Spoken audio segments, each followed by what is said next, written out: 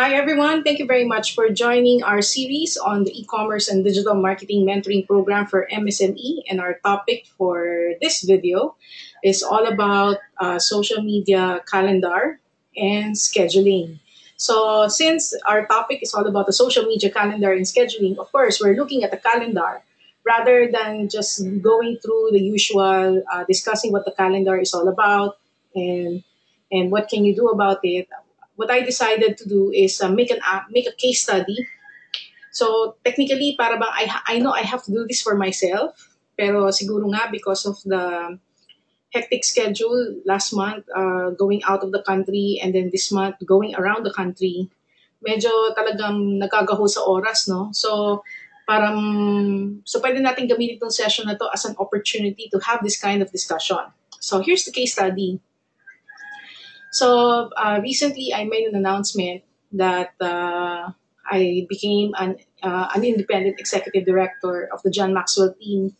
So as an independent executive director of the John Maxwell team, para bang I have many resources at my disposal in terms of letting people know the things that can be offered under the John Maxwell team, no? From professional development, the speaking club, the leadership assessment, life and business coaching, among others. So for this particular topic, since there's a lot of things that can be discussed, maybe what I would like to focus instead, and for those of you who are connected to me, might have seen this as well, is the leadership game. No, so I've been featuring the leadership game for quite some time now on my profile, and I've integrated this a lot in my activities, although my sharing is more of sharing what I do rather than me pitching the game, no? So ang gagawin ko ngayon, I will communicate this now from a social media calendar format. Now, your social media calendar and scheduling, you can look at it in two ways. It depends on your function as a person. If you are an MSME, your posting on social media may not necessarily be for the sake of promotion alone. Maybe one of the reasons why you're doing it as well is because maybe you wanna book sales also in the process. So if your intention is to also book sales in the process, then your social media calendar and scheduling is not necessarily all about um, posting on social media. It can be different types of activities. So let's modify the keys here to begin with. Okay. So let's say, what are the activities that any entrepreneur can do? So let's say if I am a leadership game facilitator, what are the things that I can do? No. So keys can be in the form of depends on the legends that I would like to create. It can be the products that I'm posting, or it can be the type of posts that I am making, or it can be the type of activities that I'm posting. So for this purpose, gagawin na lang natin. So lagyan natin dito. Let's say email follow through. Okay, and then maybe this one is all about call back. Okay, and then answer queries. Okay, and then maybe social media post, and then pwede ko rin lagyan ng um,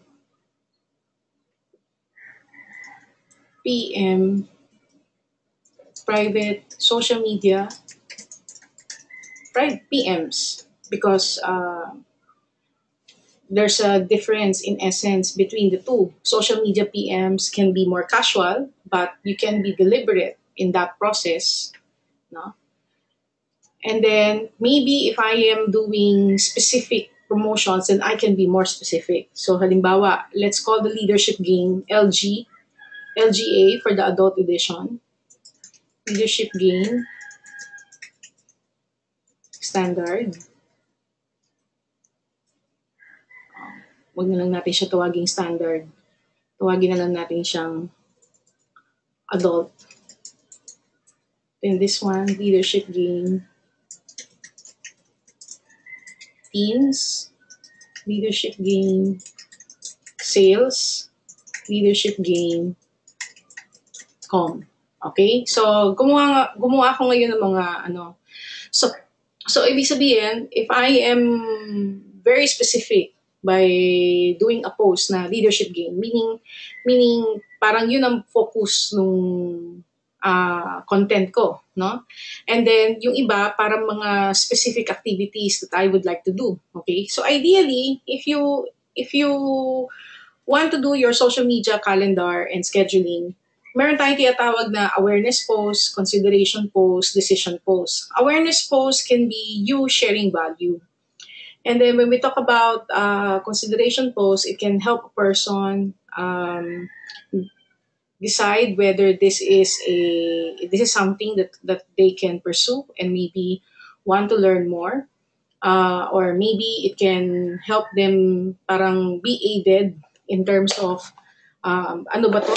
Worthwhile ba siyang i-pursue? And then kapag decision, pwedeng minove mo sila para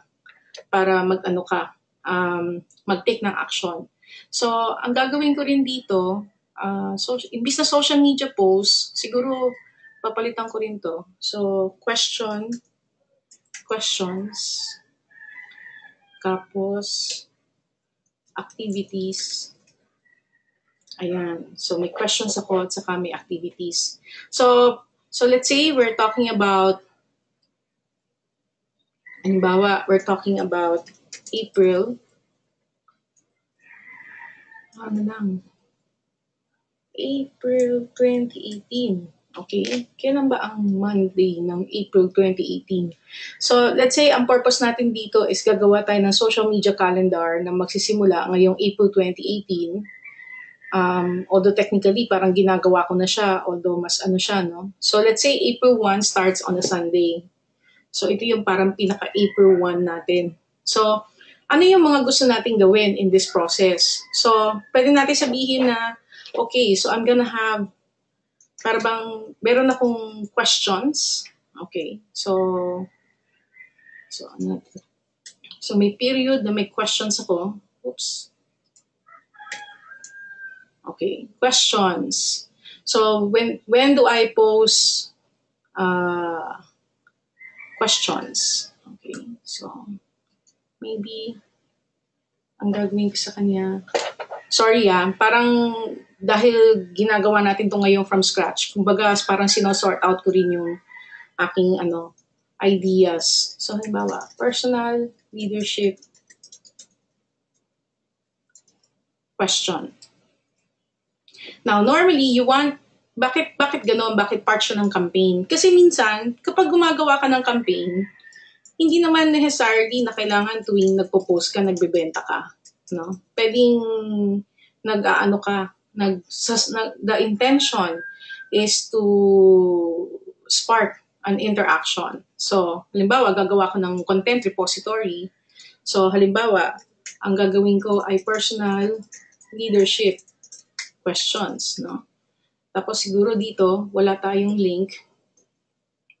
Okay? Tapos, ang gagawin natin, ang title natin dito, so let's say, you only get answers to the questions you ask. Okay? Sabi nga nila, pag hindi ka nagtatanong, hindi mo alam ang sagot. Kaya minsan, kailangan nagtatanong ka. Parang love lang yan ba? Para bang imbis na sinesecond guess mo kung talagang type ka ba ng person o hindi, might as well ask, no? So pwedeng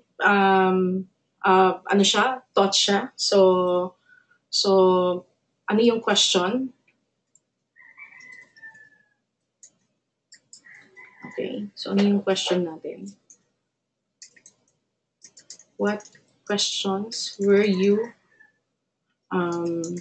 afraid to ask, but ask anyway? And what gave you the courage to ask that question? Of course, in my network, hindi naman lahat pala sagot ng tanong. Pero kung tutuusin naman, medyo siniswerte ako. May mga tao naman na hindi takot magtanong, no? So, halimbawa, hindi ka naman takot magtanong. So hinahayaan ko na para kung game naman siya magtanong, edi okay lang, di ba? Tapos dito, lagay ko siguro link.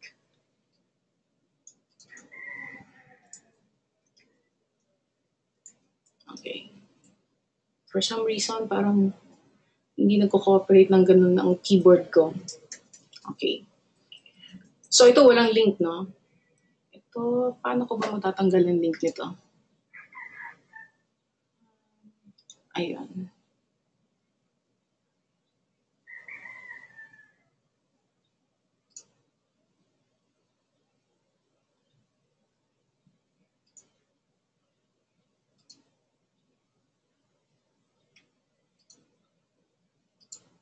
Ayan. Ay, salamat. Ayan. So, you only get answers to the question you ask. What questions were you afraid to ask but asked anyway? And what gave you the courage to ask question? And then maybe you can also do a follow-up question, which is what question do you regret not asking? And what stopped you? So, ang purpose nito is to foster interaction. So, that is an example of a question. So, ibig sabihin, pwede ako magkaroon ng mag-bank ng question. Kasi normally, when people talk about leadership, halimbawa, like in my case, since I have a website that is now really positioned on leadership, if I will do what other leadership persons are doing over the internet as they try to position themselves, usually the common way of positioning is by sharing quotes, sharing insights, sharing thought leadership, among others. However, I know that I'm more of a listener. So kung listener ako, then mas itatap ko yung natural advantage ko, which is more of really letting the person talk rather than me para bang having the spotlight, no? So, parang mas gusto ko na yung audience ang merong spotlight. So, the question there is, how often do I want to ask this question? So, that's something that I need to consider. So, maybe my personal leadership questions can take place on a Sunday. All right? So, this is a sample. So, pag tinanong mo, bakit Sunday? Teka. So, 1, 8, 15, 22. Okay, pwede pa rito. 29. Okay, so that's my personal leadership question Sunday. So, maybe at this time also, I want to make sure that I make time to answer queries. So, I will make that as part of my daily activity. Kasi minsan talaga hindi mo siya nagagawa. So, nilagay ko siya dyan. So, that's part of the daily activity. So, kung ikaw, meron kang social media person, then dapat meron siyang report. Kung wala siyang sinagot na query, edi, ano ibig sabihin? Ba't wala nag-i-inquire? No? So, it's also a reflection of baka kulang din yung social media activities. Okay? And then maybe I would also want to do siguro rather than email follow through. So let's say follow through. Siguro wag na follow through ang gawin natin dyan. Gawin na lang natin yung booking. Okay? Pag sinabi kong booking, ayan na yung nabubook ako mag-talk or nabubook akong, na-invite na ako mag-facilitate ngayon ng leadership game. So let's say tonight I'm gonna have a leadership game, although I started now integrating the leadership game in my programs as well. Although bookings can happen at any time, so pwedeng sabihin natin na objective natin kung nag-social media campaign ka, dapat kasama sa ginagawa mo, nagkakaroon ka ng booking, okay? Alright? So, kung ikaw, freelancer ka, yung social media calendar mo, it can be a combination of the things that you post and other things that you do, okay? Pero kung micro and small medium enterprise ka, it can be a combination of both. Pero kung talagang social media lang ginagawa mo, at taga-post lang ang ginagawa mo, then pwede kang mag-stick to that. No? And then, maglalagay ako ng, maglalagay tayo dito ng,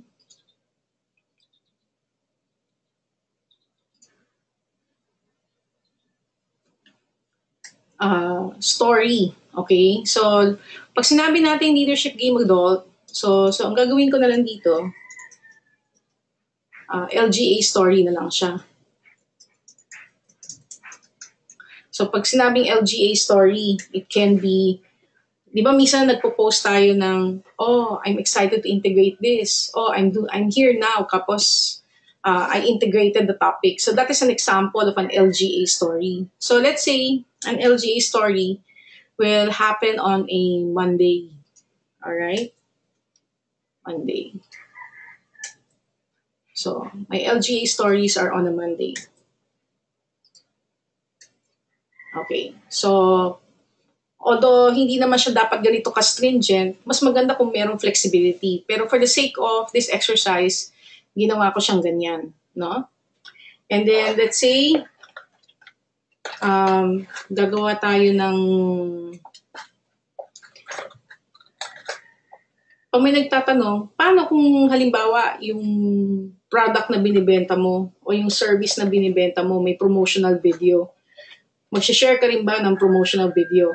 Actually, that's something to think about. Pero iniisip ko kasi, kapag nag-share ka na ng promotional video, ang worry ko doon, baka hard sell na siya masyado. Although kung tutusin, meron siyang promotional videos, parang it's a way of pitching the game and letting people know how can they benefit from the game. Kaso ang worry ko, baka pag yun na yung ginawa ko, baka magmukha na siyang binibenta. Parang hina-hard sell na siya. Hindi ako gano'ng convinced sa pag-hard sell. Okay? So anyway, here's another example. Let's say, di ba kanina meron tayong personal leadership question. So let's say dito naman, gagawa tayo ng leader's question. So let's say, palitan natin itong legend na to. Gawin na lang natin siyang leader's question. Okay, so sa leader's question, so maybe Wednesday is my leader's questions day. Or baka too soon yata yung leader's question. Iniisip ko, baka instead na leader's question, I'll be better off giving an accolade. Accolade na lang. Okay? So, accolade. So, palitan natin siya. Gawin natin siyang, tama ba yung spelling ko? Accolade. Okay. So, accolade. I hope I spelled it right. Pag sinabi natin, my intention, pag sinabi kong accolade is parang celebrate or to recognize. So, para hindi naman puro questions lang. So, maglagay tayo ng accolade. Okay? So, pupunta tayo ngayon sa content repository. Tapos, lalagay natin dito, accolade. Parang hindi ako comfortable kung tama ba yung ginawa kong spelling. So, siguro tawagin na lang natin siya recognition. Baka mamaya maka-review ng video at i-correct pa ako dyan. Recognition. Alright. So, recognition. Alright. So, of course, if you have questions at any time kung paano natin, yung process na ginagawa natin ngayon, feel free to chime in. I'm curious on how you work on your social media calendar and scheduling. I know that this can also look so ideal. Parang in the real world, baka hindi naman talaga ganito yung nangyayari. Pero possible din naman, especially kung magiging organized ka on how you're gonna do it. No? So may nilagay na tayo dyan. And then, sino pa ba? Okay, so pakita tayo ng sample na recognition content. So, ano yung ating recognition content? So, the idea the idea with all the content is parang for a person. Parang yung kung ano yung nangyayari sa game, parang pinaparamdam mo how it happens on social media, no? So let's do this. So the law of sacrifice, a leader must give up to go up.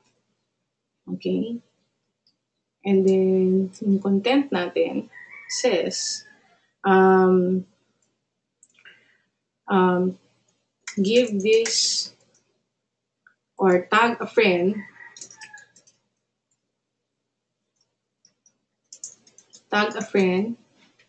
who is most willing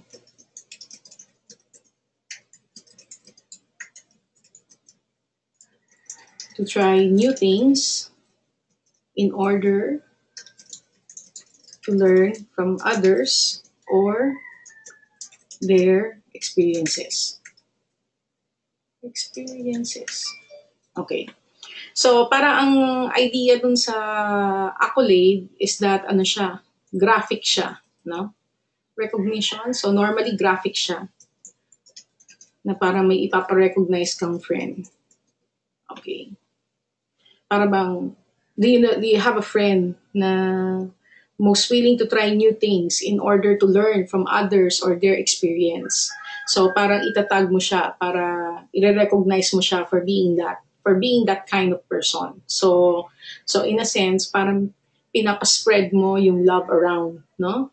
So yun yung idea sa kanya. Okay? So it's a recognition graphic.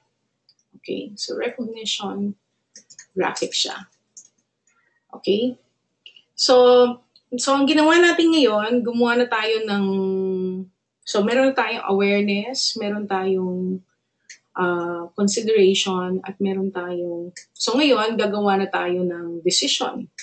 So what is a decision post? So a decision post is parang nagpipitch ka na. So pwedeng pumasok yung idea na, di kung meron kang, may video ka, o kaya you want to invite people to an activity, then invite them to an activity. So para to let them experience it or parang magkaroon sila ng exposure, no? So, ang gagawin natin, magpapasok tayo ulit ng legend. So, baka dito tawagin na natin tong event na.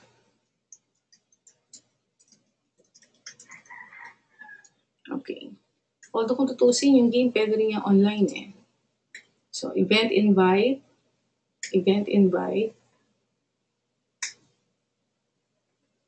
Now, kung medyo aggressive ka, pwedeng yung 3 types of posts like a personal leadership question, the LGA story, a recognition can all happen in a day, no? Possible siya. Pero, you just have to be a little bit realistic about it. Kasi, syempre, hindi naman lahat nadaan mo lang sa pagpo-post eh. So, pwedeng meron ka rin mga dapat ibang activities na ginagawa.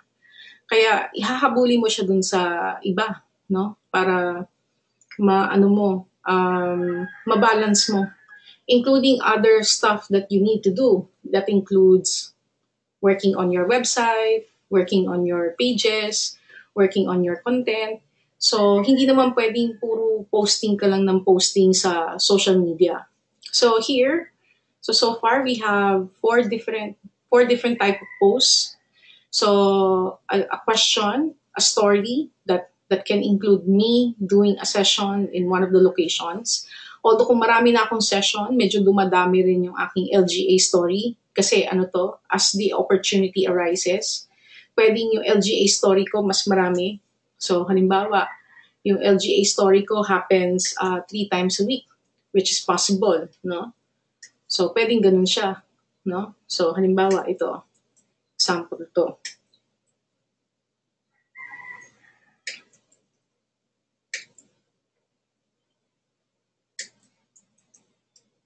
Okay?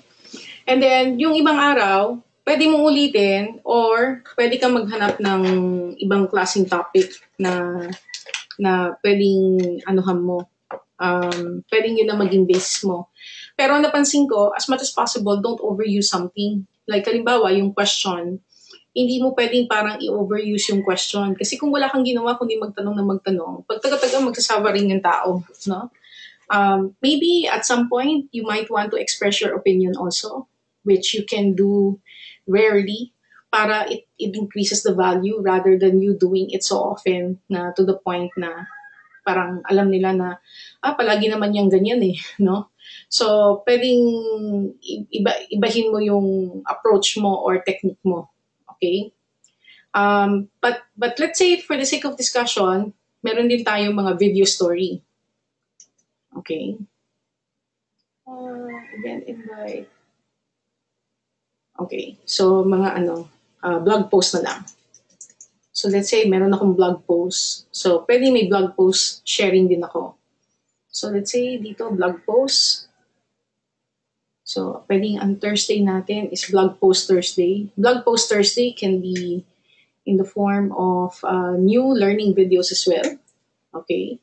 So, kung blog post naman yan, pwede nakalagay yan dito. Blog post. Actually, marami naman ako nakabangkong blog post. I mean, naka-publish na and there's nothing wrong in promoting them again. So, let's say meron ako naka-blog post. Let's say, Today Matters. Becoming a person.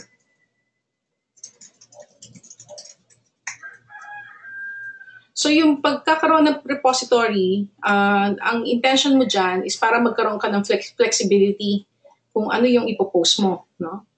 So, sige.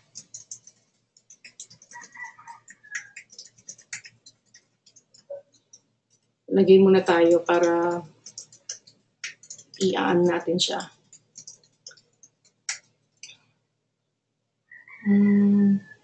Okay, sige, for the sake of discussion, yan lang muna. Now, kung mapansin nyo, meron din dito Twitter updates, Facebook updates, LinkedIn updates, Instagram updates, Pinterest updates, Google updates. Meron pa ba? At kung ano-ano pa, no? So, for the meantime, maglalagay tayo ng Twitter updates. Kunin natin yung sample na nandito.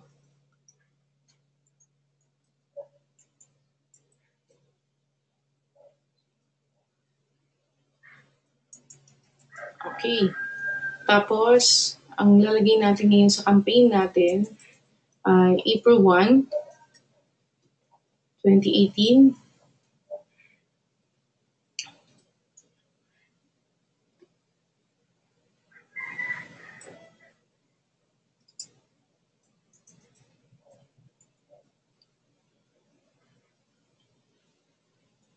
Tapos depende dito kung how often ka pa nagpo-post. So let's say hindi naman talaga tayo ganun ka mag-post, no? Pero kung talagang very aggressive ka sa pagsa-social media post mo, then pwede mo siyang lagyan ng schedule. Kailan nakakatulong yung gumagawa ka ng ganito? Nakakatulong siya especially if your social media activities have to be approved by someone, no? Parang iba yung format ng kanyang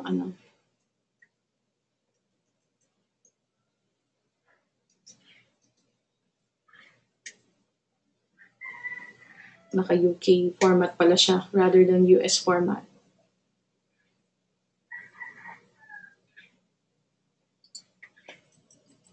So in this format, pinaplan mo na kung ano yung mga gusto mong i-post ahead of time. So, di ba minsan sabihin mo, may Twitter ako kaso napapabayaan ko na siya. So dito, parang sinisigurado mo na wala ka manineglect kasi talagang pinaplano mo na yung mga activities mo. So halimbawa, gusto kong gawin tong Twitter, itong update na ginawa ko kanina. Diba sabi natin, meron tayong you only get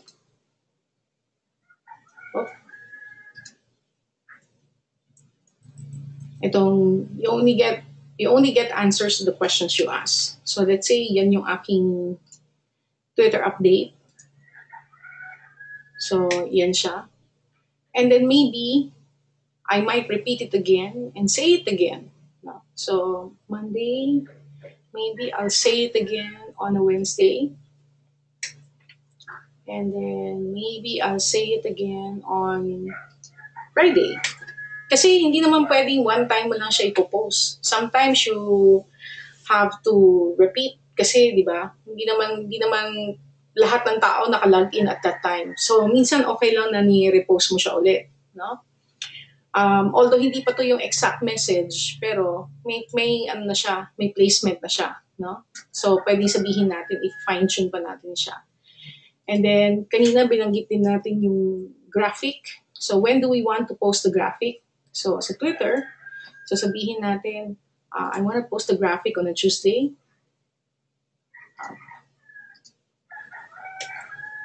Oh, ang dami na na. Do.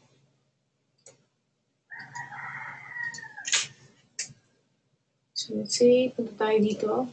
So let's say, lagyan natin siya sa Tuesday. And then maybe I'll do it again on a Thursday. Okay?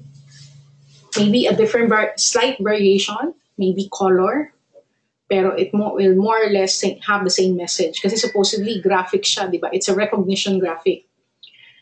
And then, naglagay din tayo ng blog post. Although, dun sa calendar natin, meron pa tayong ibang activity dun sa calendar natin, which is the LGA story, no? So, since may LGA story tayo, pwede rin ako maglagay ng LGA story.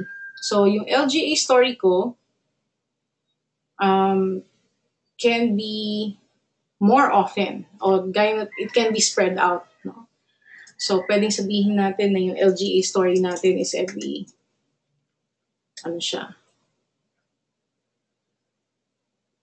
So, ini-spread out din natin siya.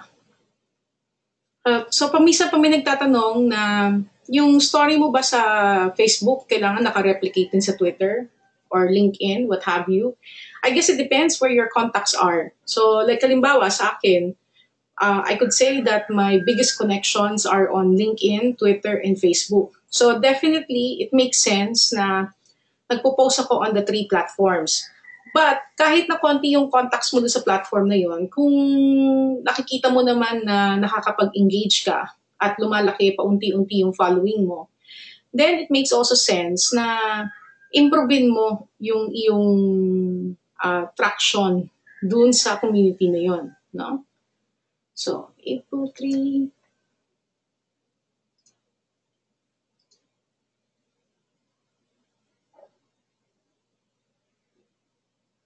Okay.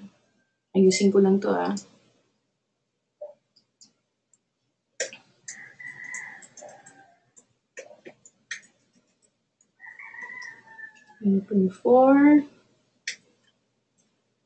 Of course, you can play around with the time. Actually, I like posting at different times. Kasi gaya sa akin na medyo magulo minsan yung oras, minsan nakakapag-post na lang ako once a day. Minsan nga may araw pa akong hindi nakakapag-post.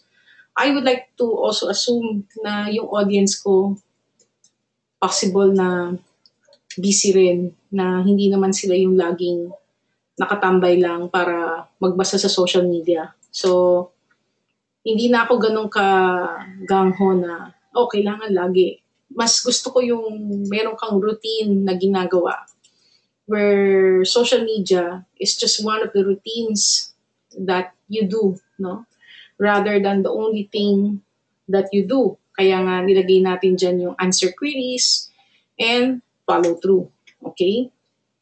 So, siguro pagdating dun sa answer queries, pwede rin natin siyang, assume naman natin na mag-answer tayo ng queries eh. So, hindi na natin siya kinakailangang ilagay dun sa updates dyan. Okay. So, ito.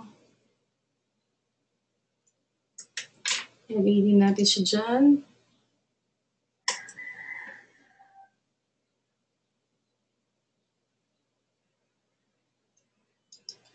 So, naglagay na tayo ng question. Naglagay na tayo ng question. So, ano na tayo? Blog post. So, let's say yung blog post natin for the week focuses on today matters. So kung yun ang focus natin, which is today matters, pwedeng yun ang ilalagay ko rito.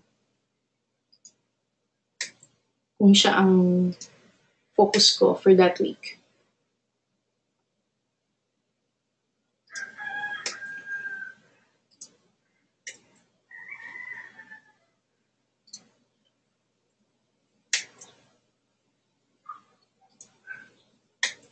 Okay. And then, I can also do the same plan for the Facebook updates. So, dun sa Facebook updates, pwede rin tayo maglagay ng some sort of a plan for this to work, no? So, balikan ko lang yung aking mga dates dito para hindi na tayo paulit-ulit.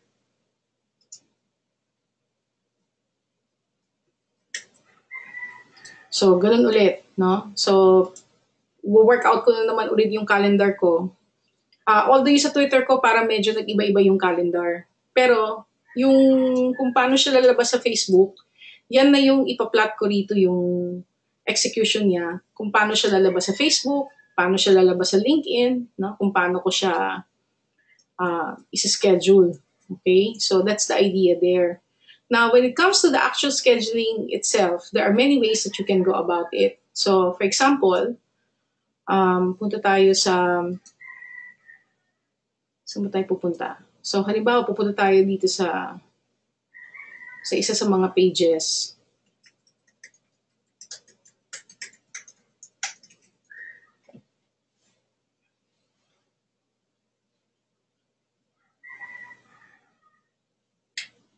Pwede kang gumawa nung tinatawag nating scheduled post.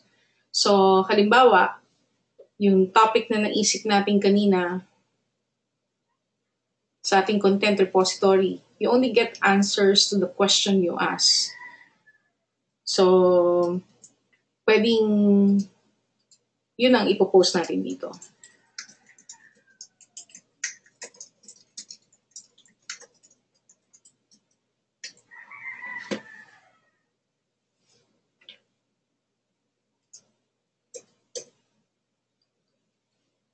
So, pwedeng simple plain text lang siya, or pwedeng mas paglaruan ko tong topic na to at mas buuin ko yung topic. Pwede ko nga palakihin pa tong topic na to kung gusto ko. Pero let's say, gusto ko siyang i-schedule. So, pwede ko na siyang pag-decidean kung kailan ko siya gustong lumabas. Okay? So, let's say, gusto ko siyang lumabas April 1 pa. Kasi parang pinaplano ko yung campaign ko for next month. Pero, pwedeng ngayon pa lang, unti-unti ko na siyang ginagawa. Kaysa naman isang upuan, ilatag ko siya lahat. Especially for MSMEs na wala namang time na gawin siya lahat in one sitting. Pwedeng unti-unti mong gawin. Like, halimbawa, March pa lang ngayon. Yung gawin mong, habang nagre-regular post ka, pag-isipan mo na kung ano yung magiging post mo next month. Parang, lalo na if you want to plan things ahead, no? So, pwedeng ito, imbis na sabihin ko kailangan lumabas kagad siya ngayon, pwedeng next month na siya lalabas. Bakit? Para may time pa akong improvein to. Kasi ngayon, nilagyan ko lang siya ng placeholder. Technically, ang tawag ko rito sa content na to, placeholder content yan. Kasi hindi naman ako makukontento dapat na ganyan lang yan. Kailangan mas i-effort ko pa na mag-personalize siya, mas gumanda pa siya. So, I am scheduling it ahead, pero for the purpose of, I can still modify it and work on it, no? Lalo na kapag malapit na siya. So, let's say, sabi natin, lalabas siya ng April 1. Okay? So, schedule. So, sa April 1 pa siya lalabas. Okay? Now, pagdating ng April 1, kung gusto ko pang i-improve yung content niya, pwede ko pa naman siya yata i-edit. Okay, so pwede natin siya i-edit. Yan. So, kung gusto ko siyang biglang later on lagyan ng graphic, no? Pwede ko na siyang lagyan. Para mas mag-personalize pa yung content. So, para mas may, may element of kung gusto ko siyang lagyan ng konting drama o kung effect para mas ma-convey ko pa yung thought or yung idea, pwede ko pa siyang i-modify at that time. So this is how you can schedule posts on Facebook. On Twitter, there are a lot of tools that you can use to schedule your posts, no? But one of the popular ones are the likes of Hootsuite and Buffer. So halimbawa, when you access platforms like, ay, tama ba yung ginawa ko? Buffer. Yan. Si buffer.com, it allows you to manage your social media accounts.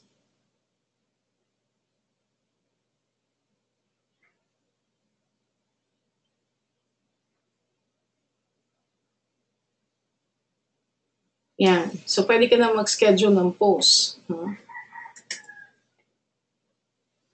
So, pwede ko siyang i-add to queue. Pwede rin ako mag-add ng image. Or, yan. Pwede rin ako maglagay kung anong schedule siya lalabas. So, let's say gusto ko siya lumabas mga April 2 pa. Alright? Although di ko alam kung may nilagay na tayo sa calendar, no? Pero for the sake of discussion, yan. Pwede ka mag-plot ng schedule sa kanya. Schedule. So, ayun. Great. The post has been scheduled. So, dito, marami kang actually pwedeng i-connect na social media platforms. So, pwede mo i-connect yung LinkedIn mo. You can also link your Facebook profile. No? You can also link your LinkedIn page, Google+, and Pinterest. Para kung gusto mo na ito na lang yung ginagamit mo pang administer, para imbis na pupunta ka pa sa mga social media channels kapos dun mo ina-administer, pwedeng dito na lang. So this is one way of doing it. Although dun sa aking CRM, yung Nimble, the one that I showed you last time, pwede rin ako mag-schedule post dun. Pero I recognize na hindi lahat ng tao mayroong ganung platform. So one of the tools that you can use for this purpose is Buffer. Teka, punta nga tayo ng Twitter.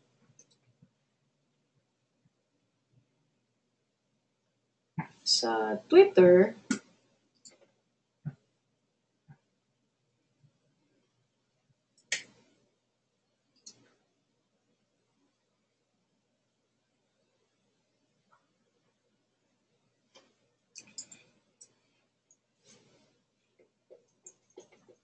so pwede ka palang multiple tweets. Pero wala dito yung scheduling. No? And then pagdating naman sa LinkedIn, si LinkedIn by default, wala siyang default na scheduling. So if you want to use some form of scheduling, then I would suggest that you explore yung tool na Buffer for that purpose. Kasi dito, kapag halimbawang naglagay ka na ng post, ganyan. Yung post settings niya, kung kanino mo lang mapapakita yung post mo eh. Pero wala pa siyang ability na makakapag-schedule ng post mo. So if you want to schedule your post, then I would suggest exploring platforms like Buffer that can allow you to do so. No? But definitely sa mga students ko, especially for those who got the chance to participate in our e-commerce and digital marketing mentoring program for MSMEs, face-to-face classes, ni-require ko talaga yung 3 posts per day. Lalo na kapag bago yung brand. Siguro kapag medyo matagal na yung brand mo, pwede ka nang mas maging relax sa mga pagpo-post mo kasi mas nakafocus ka na sa increase and post engagement. Pero kapag bago ka, nandun yung need for you to be more aggressive in terms of yan, yung mga question, yung mga content na pwede mo i-post. Kasi nag-try ka pang mag-build ng iyong brand identity, kumbaga. Kaya that is what I would suggest, no? Talagang mas mag-effort pa na mas maging engaging at lalo na kung nagpapakilala pa tayo sa ating brand. Okay? Now, another way is pwede rin tayo mag-post ng, let's say, gusto natin maglagay ng discussion. Palitan natin itong callback. Tawagin natin siyang discussion. Okay? So, para lang may pandagdag tayo ng laman. So, Maglagay tayo ng LGA. So let's say discussion.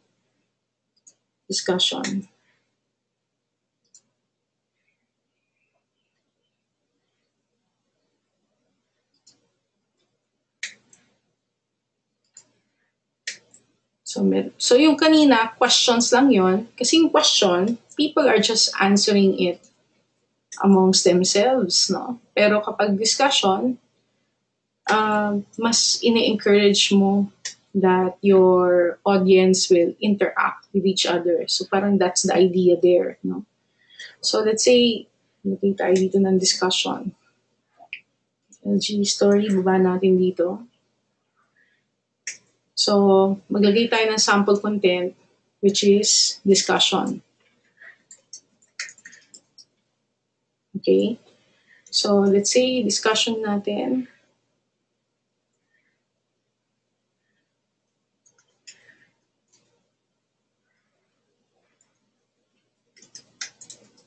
Anyone can steer the ship, but it takes a leader to chart the course.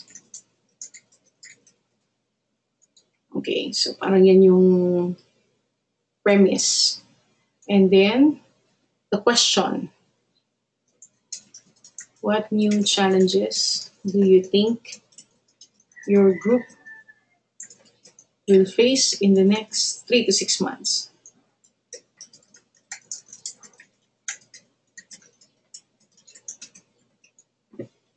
So, if I'm targeting corporates or organization, so pwedeng sabihin ko, imbis na your group, pwedeng gawin ko your organization.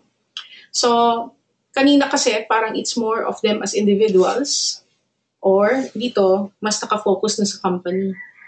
Or pwede mong lagay, if I'm targeting MSMEs, pwedeng your business para mas mas clear kung sino yung kausap ko, no?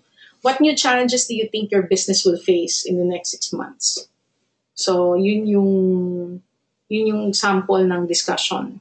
So, kailangan, kung marami akong pinaplaan na discussion, then kailangan i-prepare ko siya as a topic. Pero ang tanong nga lang doon, how often ko siya i-ask na topic? Kasi baka naman, hindi rin naman comfortable yung tao to really talk about them. And so baka hindi ko kailangan ganun ka-aggressive ang discussion. Maybe discussion is something that can only happen once a week. Okay?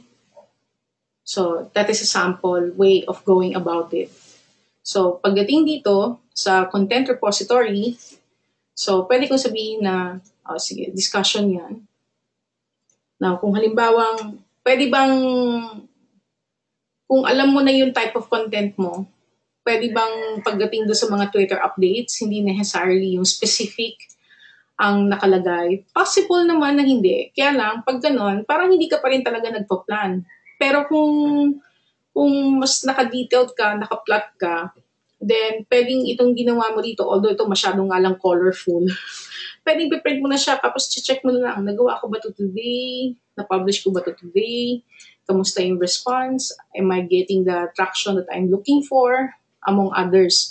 Normally, sa mga students, kapag nagsasubmit sila ng campaign report nila, ang una kong chine-check, ano ulit yung itsura ng plan, ano yung report, ano yung actual output, yung mga pinagpo-post nila per day, and then I look at the results. And so far, from my experience with MSMEs and freelancers, dun sa mga na-train ko sa Rural Impact Sourcing Technical Training at saka sa e-commerce and digital marketing mentoring program for MSMEs in Cebu and Bohol. I think I have enough proof. No? May 4 na batches na ako and 24 batches for freelancers na nag-work yung nagpa-plan ka talaga, you create your content ahead and then you schedule it. Kapag ginawa mo yon, then hindi ka nagre-rely on the availability of your schedule para lang makagawa ka ng content. So, kung nagawa mo na yan, tapos nakakapag-schedule ka ahead, lalo na kung mas makakapag-plan ka ahead, then pwedeng pagdating ng April, let's say, pinlano ko na to, no? Tapos nagsimula na akong maglagay ng content. Then pagdating ng April, lumalabas na lang yung post ko. I can now focus on answer queries, booking, answer queries, booking. Yun na lang ang tinututukan ko. Rather than mag-iisip pa ako, anong ipopost ko for today? Wala pang laman yung ano ko. No? So, at least mag-iiba na ako ng aking targeting. Mag-iiba ako ng, hindi na ako mag-focus sa, hindi na ako mag-iisip, may post ba ako ngayon? So, kung halimbawa busy rin ako, hindi rin ako mag-worry. Naku, busy ako, hindi ako makapag-post. Yun yung maganda na talagang pinaplot mo siya ahead. Okay? I think we have a question. Ramil, actually, makakakuha kayo nito sa HubSpot. So, punta lang kayo sa, I'm gonna give you the link. Punta tayo sa social media calendar. HubSpot. I'll give you the link now. Ito siya. So, you can download the social media calendar here. Ito yung pinaka-paborito ko sa lahat ng aking mga social media calendar na nagamit. Maraming klaseng social media calendars out there. But for me, this is the one na parang pinaka-nagamay ko sa lahat. At saka, sa mga estudyante ko, when they work on this, alam ko nahihirapan sila. Kasi lalo na kapag ni-require ko sila na hindi lang gawin tong calendar na to. Kasi this is the easy part. Although mukha na rin siyang mahirap, no? Pero this is the easy part. Pero napansin nyo, di ba meron sana akong original na keys na idea. Pero nung habang finifilapan ko siya, nagbabago yung iniisip ko. So technically, this is the easy part. Ang pinaka-mahirap, yung gagawin mo na yung content repository. The content repository is the hardest. And then, plotting it out. Yung scheduling on LinkedIn, Twitter, Facebook, madali yan. Yung pag-generate ng content ang mahirap. Pero ang suggestion ko, before you generate the content, look at your calendar. Ano yung nakikita mong magiging execution mo? So, for example, yung event invite ko, nilagay kong every Wednesday. Maybe instead of every Wednesday, gagawin ko siyang Saturday. Wednesday and Saturday. Huwag akong makontento na Wednesday lang kasi pag Saturday, pwede mas relax din yung aking target audience. And then, pagdating sa content repository, pwede kong ilagay dito ano yung aking event invite. So, pwede ko sabihin na leadership game for sales professional.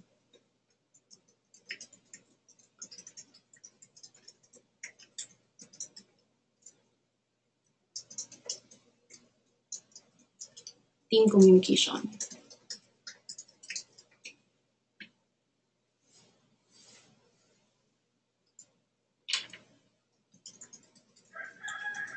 Okay? So, pwedeng yun ang aking i-invitein. So, yun ang aking event invite. Kasi normally, yung mga pinapakita ko ngayon sa social media channel ko are the teen edition and the adult edition. Yung sales professional and team communication edition are the only things that are games that only an executive director can do. So, pwedeng yun ang aking event invite. So, it's just a matter of deciding kung kailan ko siya ipo-plot sa aking calendar. So, kung halimbawa, nilagay ko rito every Wednesday and Saturday siya, pwedeng yung Wednesday and Saturday ko pang LinkedIn yon o pang Facebook yon o pwedeng across the social media channels. Nasa akin yon.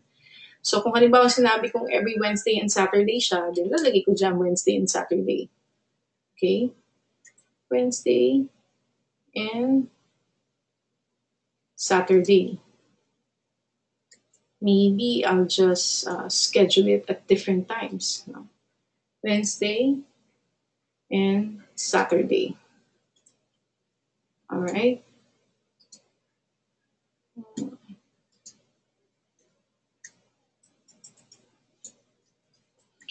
Do we have questions at this point?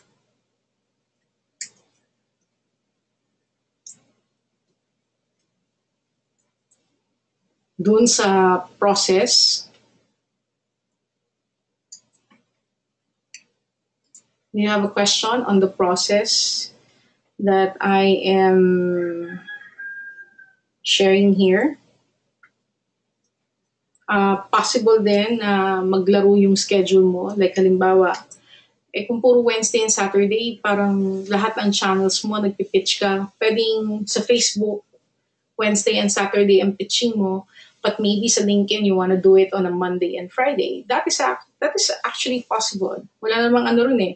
Then pwedeng gawin mong basis ng monthly planning calendar mo. You can create 3 copies of the calendar. So ibig sabihin, itong calendar na to, hindi siya general calendar in a sense na, ay, anong ginagawa ko? Hindi siya general calendar in a sense na, ano siya, um, pang pang lahat ng social media sites. So, pwede kong sabihin na April 2018, pero pwede kong sabihin ano to, Facebook. Then, I can copy the entire calendar and paste it. Tapos, pwede akong gumawa na ito Twitter, ito LinkedIn. Kung talagang gusto ko may konting variation, imbis na pare-pareho sila ng laman. No? So, there are a lot of ways that you can go about it para mas maging flexible ka sa magiging content mo.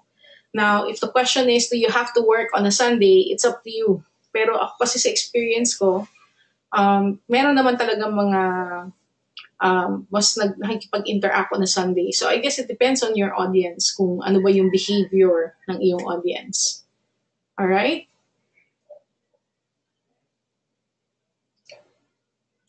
So I hope you learned a lot from this session on how to create your social media calendar and scheduling with this example. I hope you'll be able to use it in your adventure for social media in terms of creating your calendar and your schedule. Thank you very